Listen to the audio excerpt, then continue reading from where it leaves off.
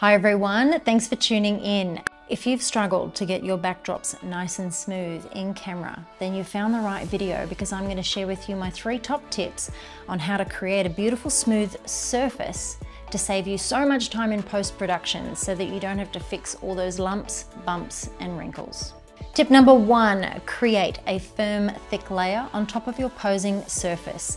This allows you to hide any of those supports that you use to help pose and position the baby.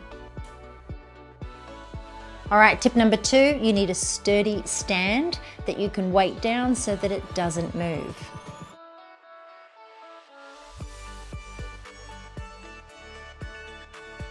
And tip number 3, which you've probably already guessed, clamps, so that you can stretch, pull your blankets nice and tight and hold them in place to remove any of those lines or wrinkles.